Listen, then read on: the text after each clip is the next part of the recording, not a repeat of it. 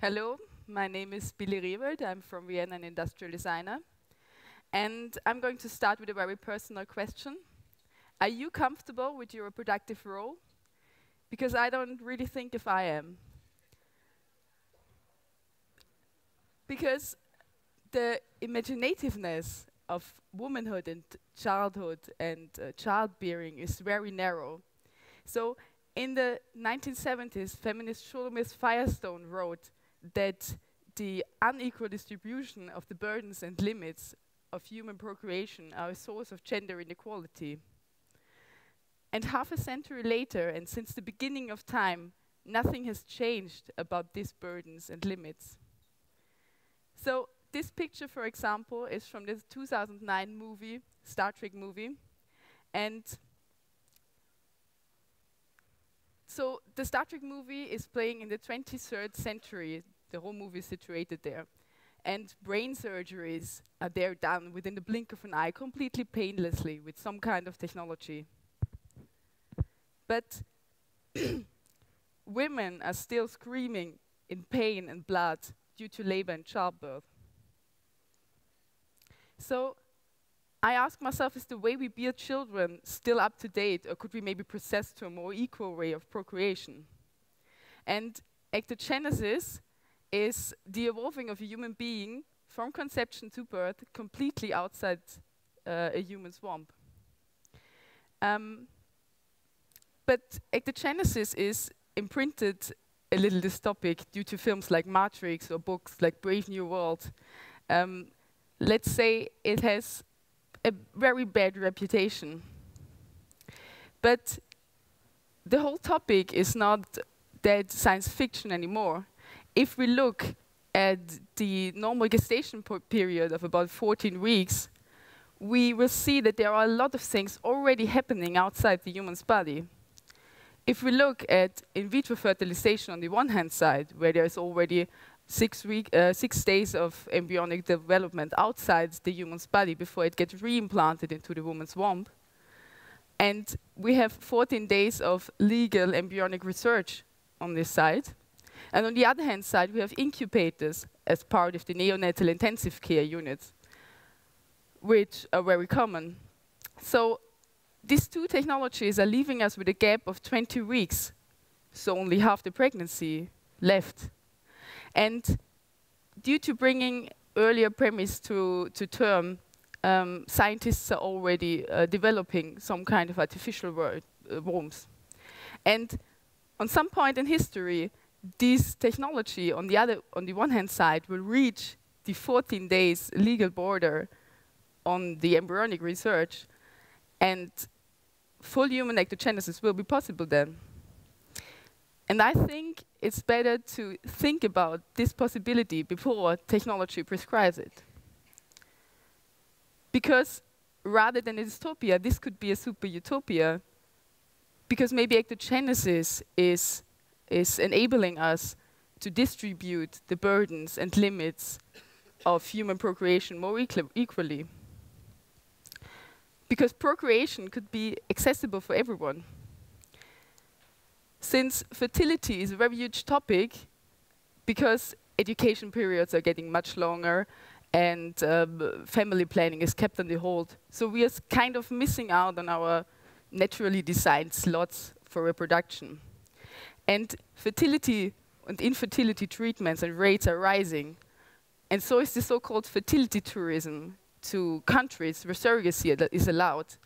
And surrogacy in itself is some kind of extracorporeal pregnancy as well, because someone else is carrying your offspring. Nowadays you can be biological, genetic, or social parent.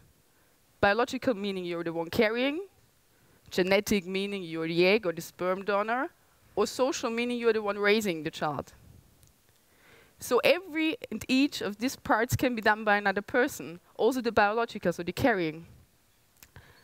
But I ask myself, why would it be better to use another human being as a container for your offspring when you could use a machine that you can control? With that question in mind, I started to dig deeper into the research and started to speak with a lot of medics about this topic. And the first one that did wrote me back was Monika Deubner. She is the head of the midwifery committee in Austria. And the first question I asked her was why she wanted to speak with me. And she said, yeah, well, someone has to say something against this because this could never happen. So kind of a rough start into the conversation. And I went on and spoke with Peter Wolf-Husslein from the Medical University in Vienna. And he at least pointed out that ectogenesis could be possible in some future, but he would rather not want this to happen. And the conversation stayed rough with neonatologist Angelika Berger, who stated that she's finding the idea grotesque. But I thought, due to their profession, what they could think of and what they could not think of was kind of limited.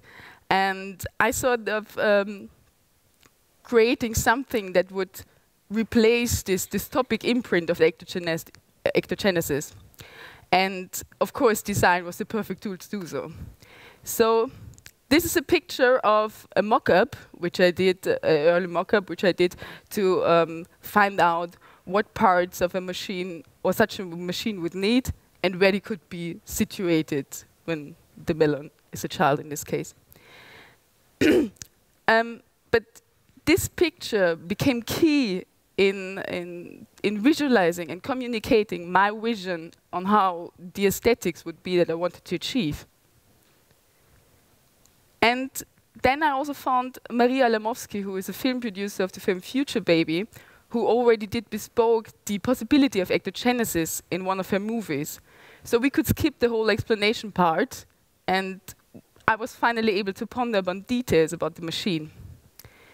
I wanted to create a design that could reach everyone and involve anyone into the discussion. Therefore, I created AVA. And AVA consists of 3 main compartments: the amniotic fluid cycle and filter on the one hand side, and the vital system on the other hand side, which is recreating the mother's blood flow. And of course, the main part, the sphere where the baby is in. So under the soft surface mesh, which is mimicking the abdominal wall, the child is floated in artificial amniotic fluid and protected by a hard shell, which is also showing the vital systems in terms of a haptic feedback of the heartbeat. And the child is plugged into the vital system through the umbilical cord bin into the artificial placenta, which is also involving alongside with the baby. And to keep the bonding, again, technology is used to transfer the heartbeat and the sounds and the movements from the baby to the parent and the other way around. And within the moment that AVA was finally created, I invited a lot of people to talk to me again about the project with AVA in the same room.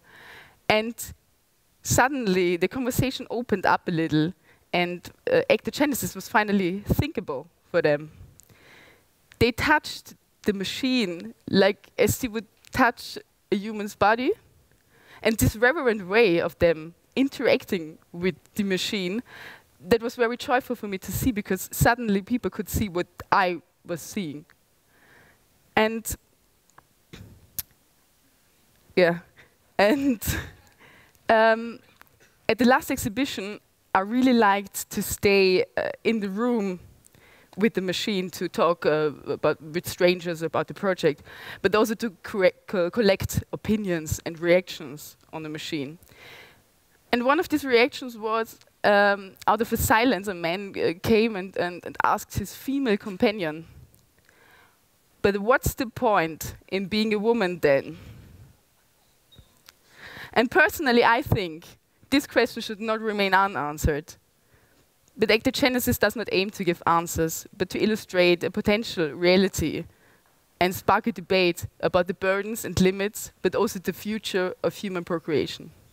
Thank you.